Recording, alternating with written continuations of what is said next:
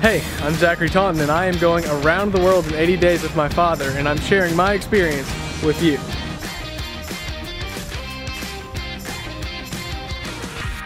Alright everybody, I'm here in Colonia, Uruguay, and I don't really have much to say about that besides the fact that it's Uruguay, which is cool. Today we set a record for most countries in fewest amount of days. We've done 4 countries in 4 days. South Africa, Brazil, Argentina, and now Uruguay. And actually this place is really cool. It's like stepping back in time, and that's what we were told. It's like this entire city has stood still for the last 200 years. It's really cool.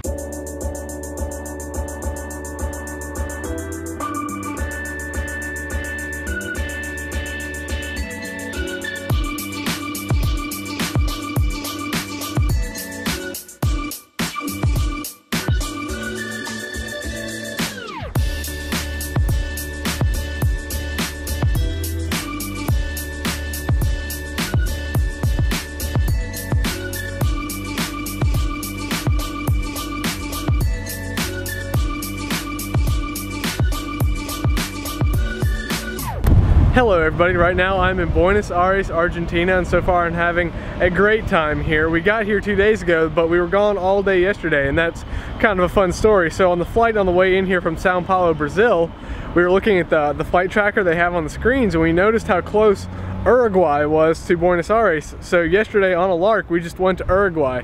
So this is basically my first day in Argentina, and I'm having a good time. I just been walking around the city all day.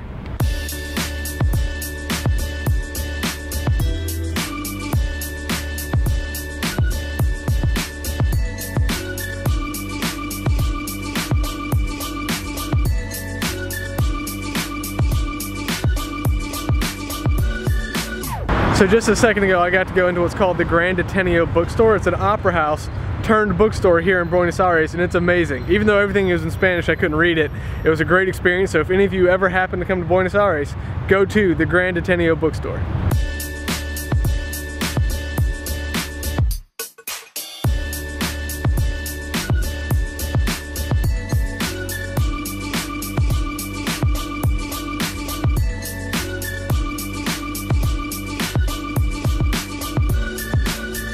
So in order to get from Buenos Aires to Uruguay, you have to take a ferry. Now the lines on and off these ferries are unbelievably chaotic, like chaos on a scale I've only seen Eastern Europeans match. Anyway, when I was coming off the ferry and waiting in line here in Buenos Aires, I could perceive that there was a woman glaring at me out of the corner of my eye, and I made the mistake of looking at her. Now, as soon as I looked at her, she just started tearing into me, and I have no idea what societal rule it was that I had violated, but apparently it's one that you can get no mercy for.